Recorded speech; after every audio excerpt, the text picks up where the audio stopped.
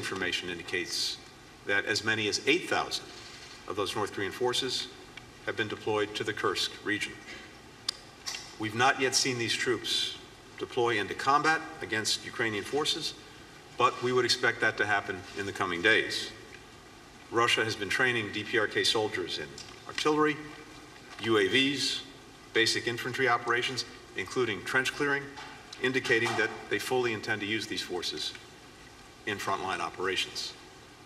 Should these troops engage in combat or combat support operations against Ukraine, they would become legitimate military targets. Well, let's cross over to Washington, D.C. now and speak to Alexander Crowther, who's a senior fellow at the Centre for European Policy Analysis. Welcome to the NewsHour. Antony Blinken, we just heard there saying that he expects North Korean troops to deploy against Ukrainian forces in the coming days. And it's worrying to hear that he said that they would become legitimate military targets if they enter the battlefield. What do you read into that statement? They're absolutely going to be legitimate targets if they go into Ukraine. Right now, they're deployed in Kursk.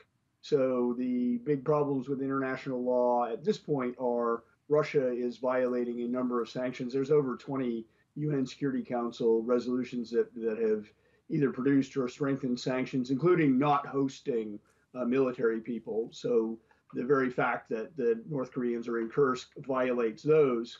But if they go into Ukraine, then they're part of an illegal military operation, illegal under the UN Charter. And so, of course, they would be legitimate targets for whoever wants to shoot at them. What do you think would be a response from Russia and North Korea to this? Well, I mean, there's not much the Russians or the North Koreans can do. If they've placed North Korean soldiers on the battlefield in Ukraine, honestly, as Deputy U.S. Ambassador to the United Nations Robert Wood said, they will surely return in body bags because the casualties are so high. The Russians are running about 1,200 casualties a day in Ukraine, and the North Koreans are not as well equipped or trained as the Russians are. So you can expect them to have at least as many casualties as the Russians are suffering.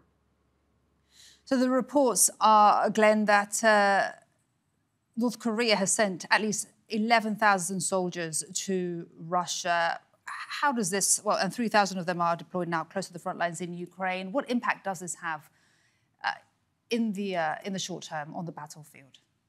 Well, in the short term, it gives the Russians someone to try to push the Ukrainians out of Kursk, because the Russians have not redeployed large-scale forces out of the Donbass in order to defend Russia.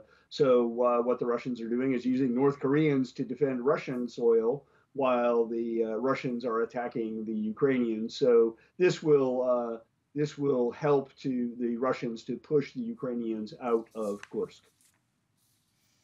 We heard the NATO chief earlier this week saying that this showed desperation, a similar word also used here by Antony Blinken. Why is Russia doing this?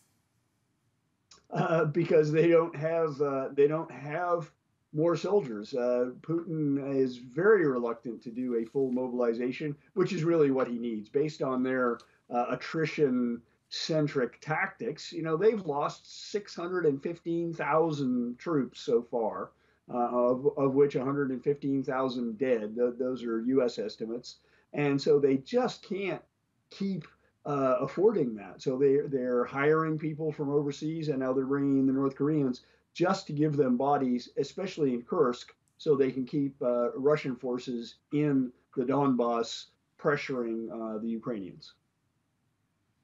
Glenn, always a pleasure to speak to you and to get your thoughts. Thank you so much. Glenn Crowther speaking to us there from Washington, D.C. I really appreciate your time. Thank you. Thank you.